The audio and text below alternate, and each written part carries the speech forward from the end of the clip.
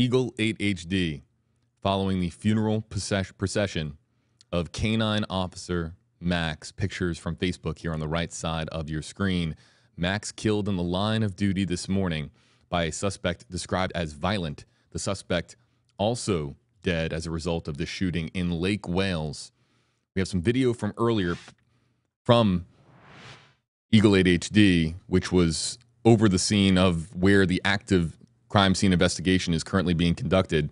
And this is some of that video by these railroad tracks. And when Eagle 8 HD zooms in, you can see some of the law enforcement officials that are currently investigating this crime scene. Again, the suspect is deceased, noted in the press release to WFLA as a violent convicted felon.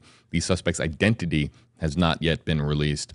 Also worth noting that the what led to this shooting is unclear at this time. No officers injured other than of course, the fatality that we have with Max, a beloved member of the Lake Wales Police Department, killed in the line of duty. We'll have more details on Max, more details on the suspect that was killed as well. What led to this shooting this morning when we have this press conference at 2 o'clock Eastern Time by Lake Wales Police Chief Chris Velasquez, as well as Polk County Sheriff Grady Judd. It will be held at the Lake Wales Police Department on East Tillman Avenue in Lake Wales. We'll have that for you, that live stream for you here on WFLA.com, the WFLA app. But in the meantime, let's get you back live to, again, the funeral procession that has been quickly organized and is currently underway as they take Max's remains. A medical examination will be conducted of Max's remains at the medical examiner's office in Polk County.